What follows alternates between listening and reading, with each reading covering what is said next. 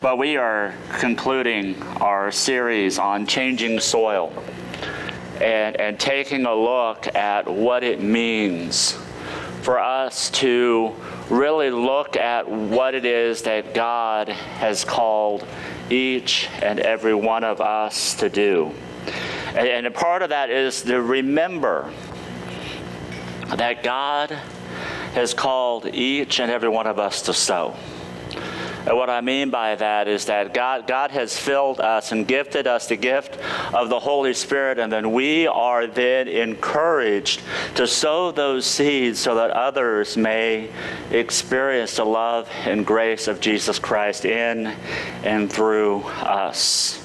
Second thing that we talked about is that we must stay connected. I was laughing during our Sunday school time together, the group that's meeting before, and we'll have more small groups that will start on September the 8th. But the whole part, that one of the things that Carolyn Moore, who was the video that we were watching, she was sharing the importance of small groups and how we grow in our faith when we are connected to other people. I believe that we can grow in faith by ourselves because that's what God and the Holy Spirit does. But I believe that when we stay connected with others and we allow their wisdom to feed into our lives, we have the opportunity to grow even more. And today, we're talking about how it is important to stay engaged and to engage with the world around us. I'm a bit of a sci-fi nerd, and while I can't really say which I like better, Star Wars or Star Trek, I do like Jean-Luc Picard from The Next Generation. And there was always something that he would say as they would go out into the beyond, that he would point his finger and he would tell his number two to, there you go, I heard it. He told them that they needed to engage. Not just to be a spectator. You know, you can't explore space and just be a spectator. You have to engage. And my friends, that is what it's like here on earth too. You can't explore what God has for us as a spectator. We must engage. And part of the ways we engage is by sharing in this prayer of consecration. Would you please join me as we pray these words on the screen? Jesus, I belong to you. I lift up my heart to you. I set my mind on you. I fix my eyes on you. I offer my body to you as a living sacrifice. Jesus, we belong to you. And we're praying in the name of the Father, and of the Son, and of the Holy Spirit.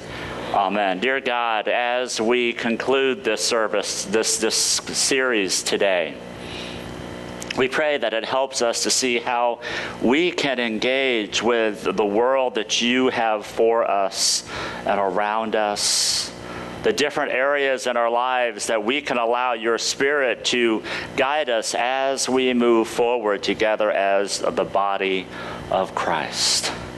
So God, we pray that you let the words of my mouth and the meditation of each heart here be pleasing in your sight, O Lord, my strength and my Redeemer. Amen. Our scripture for today comes from 2 Corinthians chapter 5, verses 16 through 20. Hear the word of the Lord. So from now on, we regard no one from a worldly point of view. Though we once regarded Christ in this way, we do so no longer. Therefore, if anyone is in Christ, the new creation has come. The old is gone, the new is here. All this is from God, who reconciled us to himself through Christ and gave us the ministry of reconciliation. That God was reconciling the world to himself in Christ, not counting people's sin against them. And he has committed to us the message of reconciliation. We are therefore Christ's ambassadors. As though God was making his appeal through us, we implore you on Christ's behalf, be reconciled to God. The word of God for the people of God. Thanks be to God. I want you to listen to a part of this passage again. I don't want it on the screen. I want you to really take in these words. But I want you to really think about, as we change our soil, if you will, and as we engage in the world around us, I think it's important that we hear these words from Paul once again. Paul writes, "If anyone is in Christ, the new creation has come. The old has gone, and the new is here. All this is from God, who reconciled us to himself through Christ and gave us the ministry of reconciliation."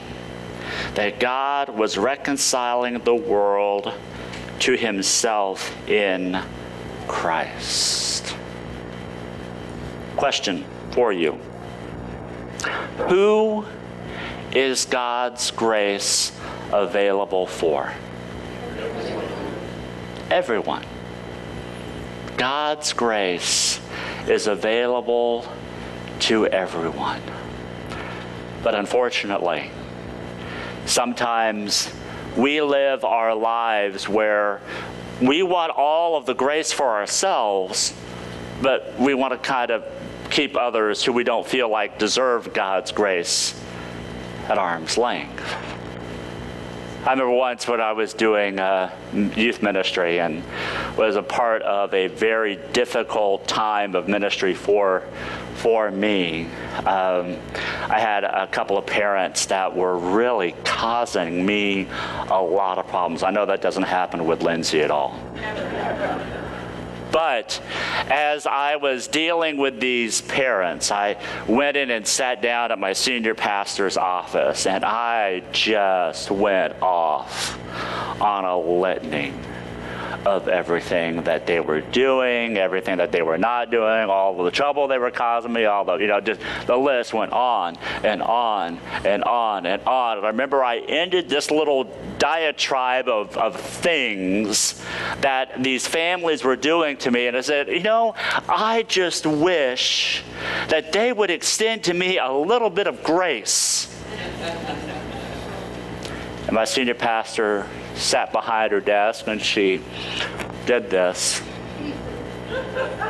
And we waited for a moment. She said, "Chris, do you think God's grace is available to them?" And that made me stop. Now, I'm not going to tell you that it made everything absolutely wonderful and rosy and everything. It didn't, but it made me think of how I was to be in ministry with this family or these families. It made me think, God has given me the opportunity to be a part of reconciliation. But we do know it does take two people or two parties to reconcile. But if one party refuses to start that area of reconciliation, then there will be no reconciliation at all. See, I learned from that moment, as Paul was saying, it is important that we are called to be a part of reconciliation, and that means that we must engage with those around us. We must take the opportunity to allow the lives that we live to be a sign of reconciliation to the world around us. See, my friends, Jesus calls each and every one of us to be engaged with everyone that we meet.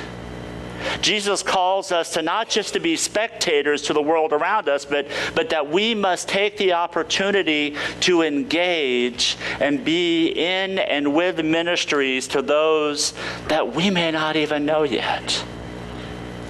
I think back in John chapter 4, Jesus meets up with the woman at the well. And the woman at the well was a Samaritan woman.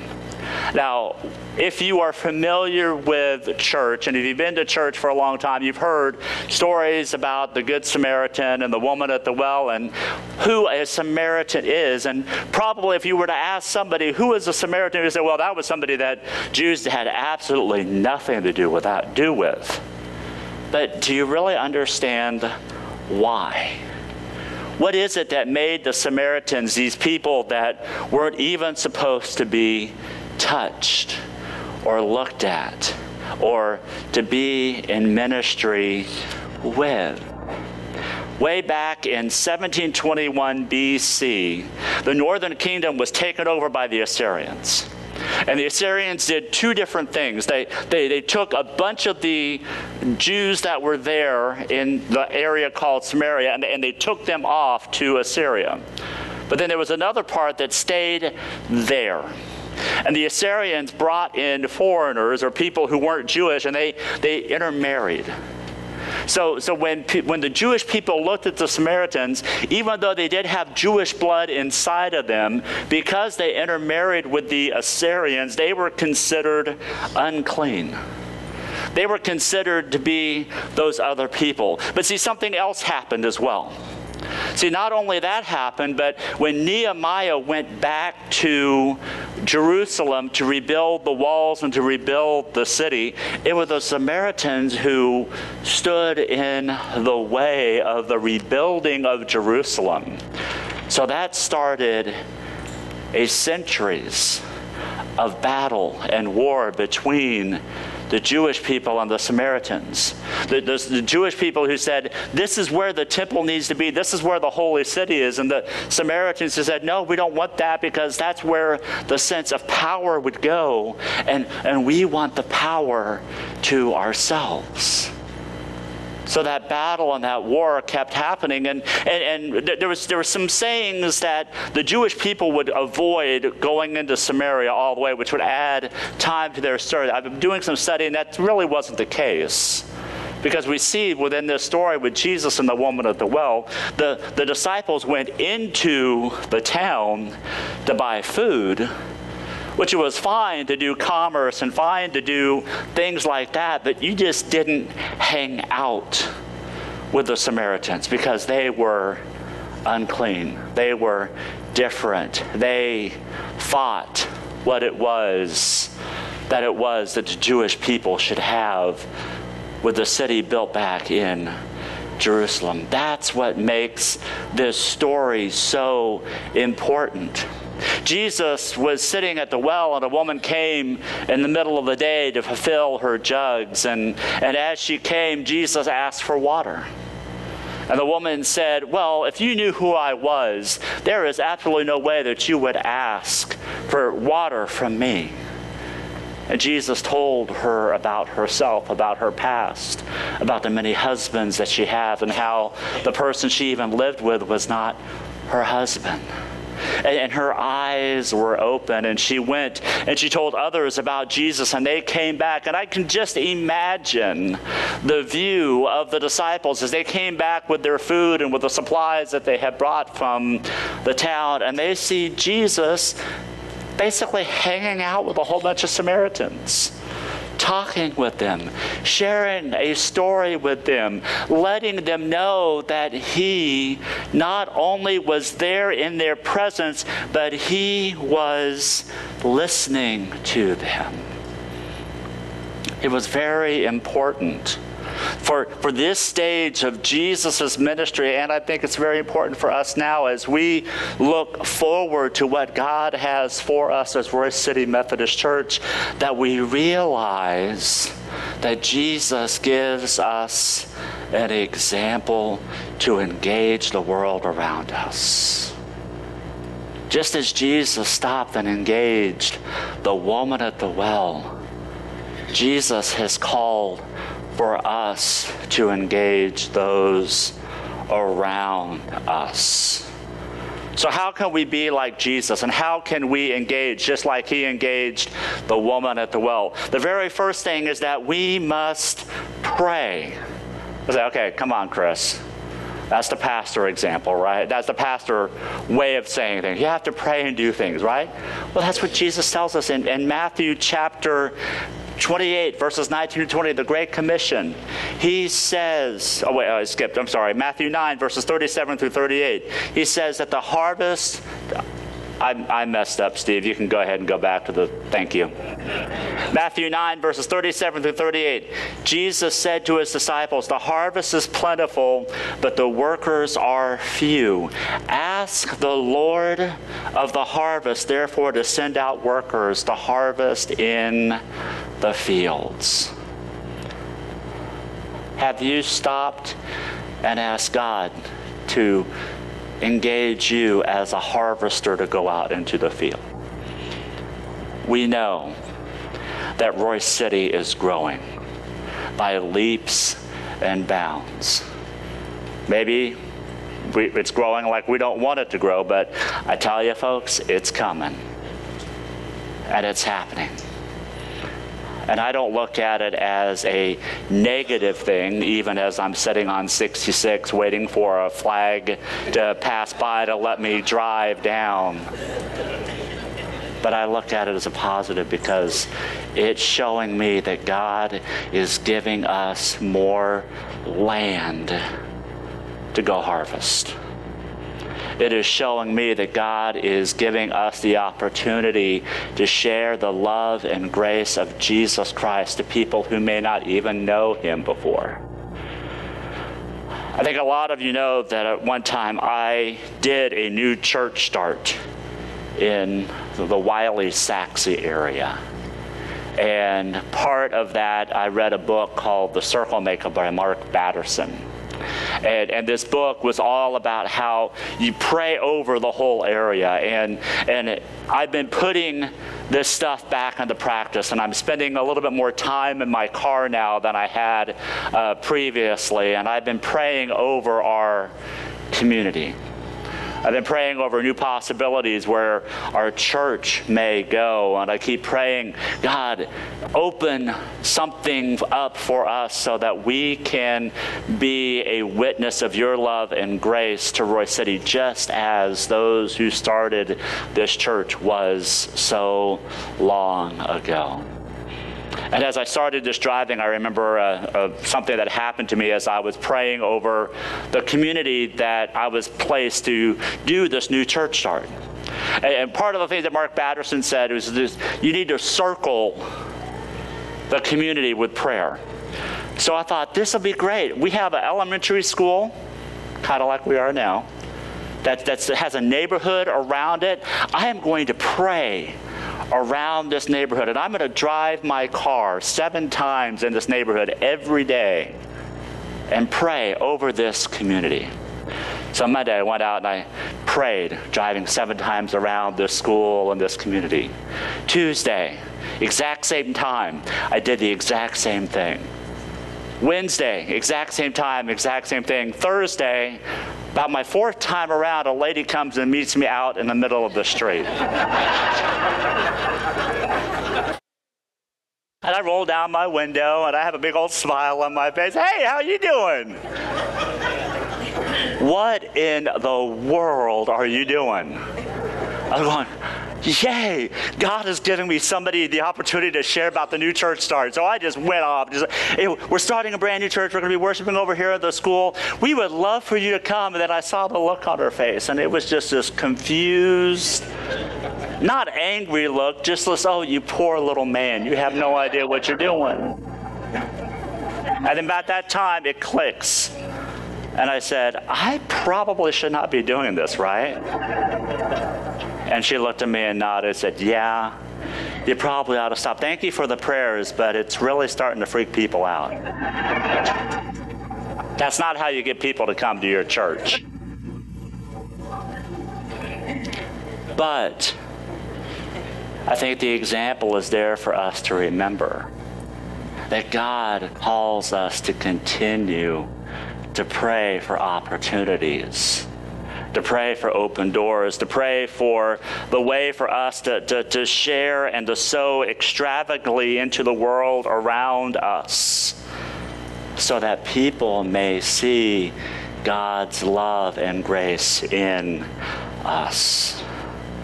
The second thing that we must do is we must go. Matthew 28, verses 19 to 20 says this. It says, "Therefore, go and make disciples of all nations, baptizing them in the name of the Father and of the Son and of the Holy Spirit, and teach them to obey everything I have commanded you. And surely I am with you always to the very end of the age." Jesus tells us to do what? Go. Let's try that one more time. Jesus tells us to do what? Go. Engage. Go. That's here in just a second. You're just almost ahead of me a little bit. But Jesus tells us to go. Could you just imagine? Well, we wouldn't have the story of the woman at the well if Jesus didn't go.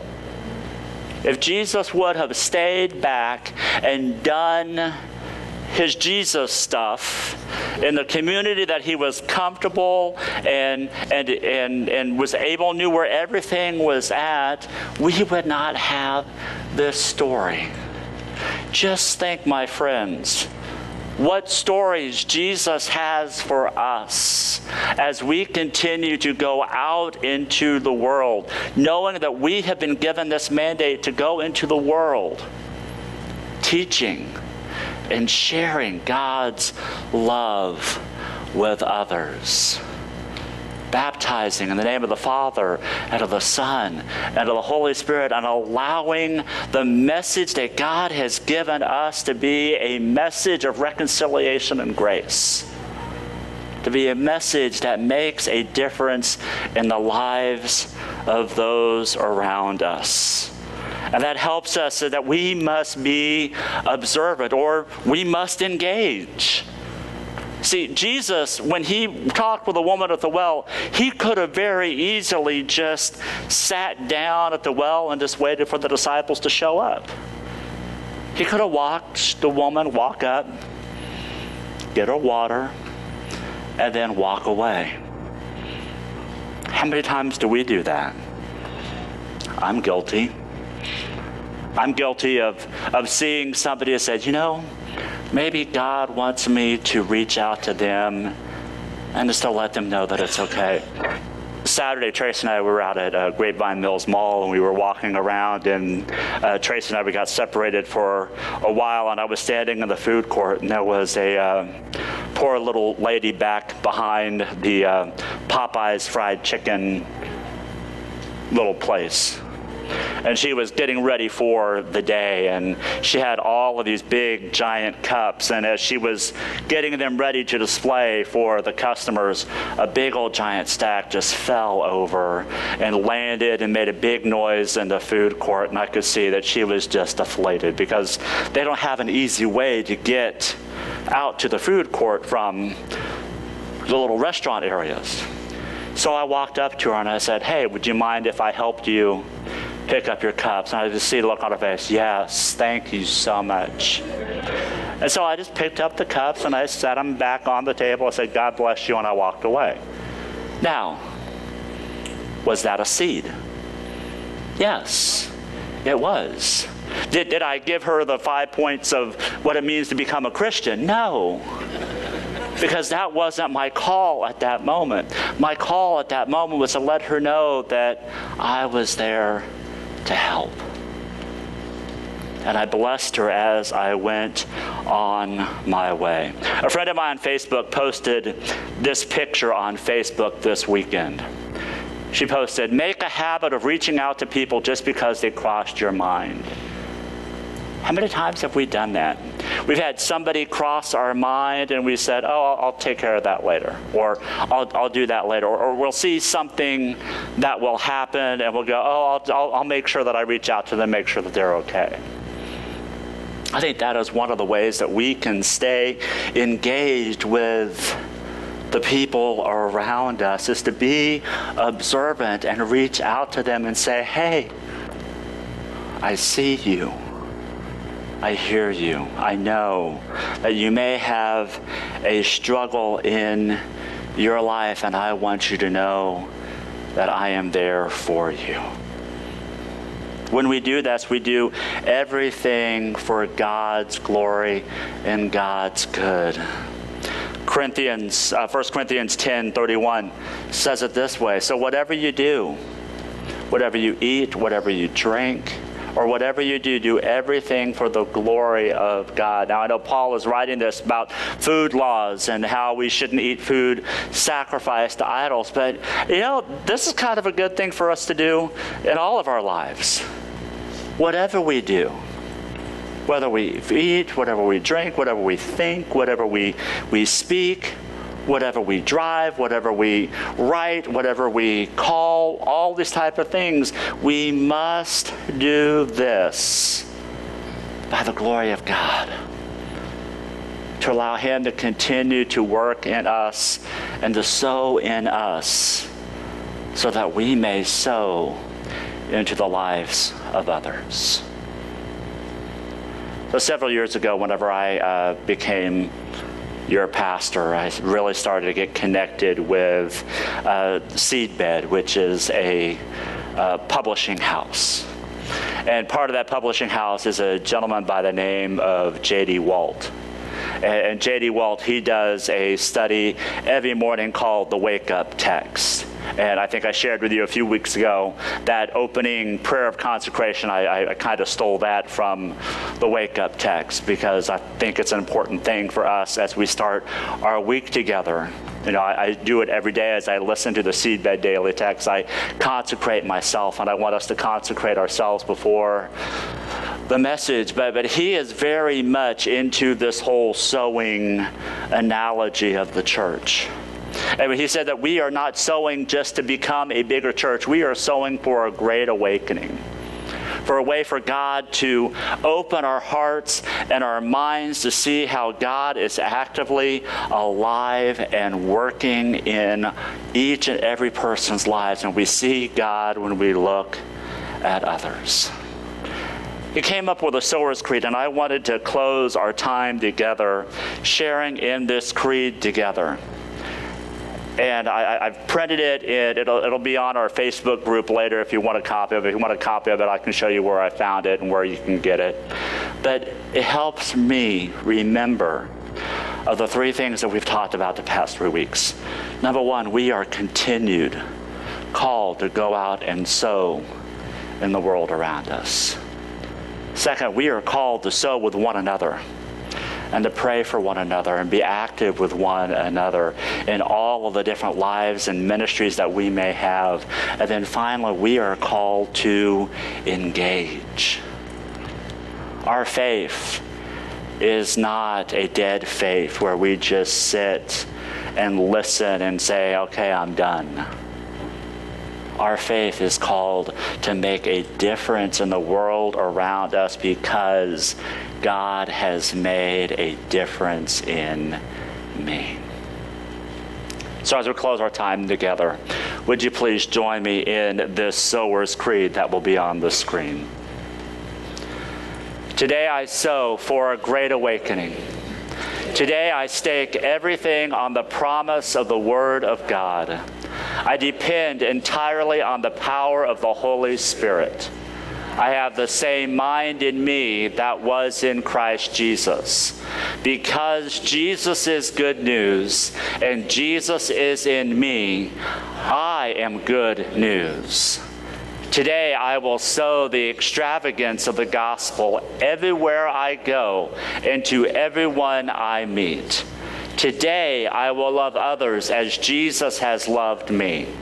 Today I will remember that the tiniest seeds become the tallest trees, that the seeds sown today become the shade of tomorrow, that the faith of right now becomes the future of the everlasting kingdom.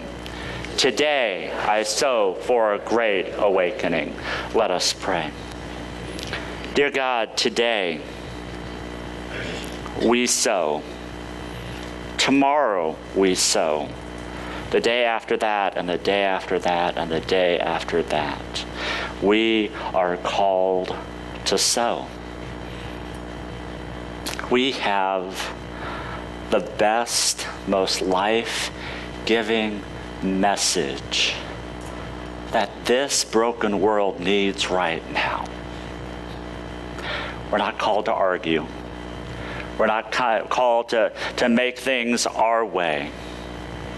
But God, we are called to sow and to sow extravagantly. So I pray that as we move into this new future, as we move into this opportunity to be your hands and feet to a hurt and broken world, God, that you remind us that you call us to sow. You call us to sow together. You call us to sow in a way that engages us with our neighbor, so that the good news that is in Jesus, which is the good news that is in us because you are in us, is shared with the world around us. So God, help us to sow so that the soil around us becomes enriched with your grace and your good. And we pray all of this in the name of Jesus, in the presence of Jesus, and the great power of Jesus our Lord. Amen.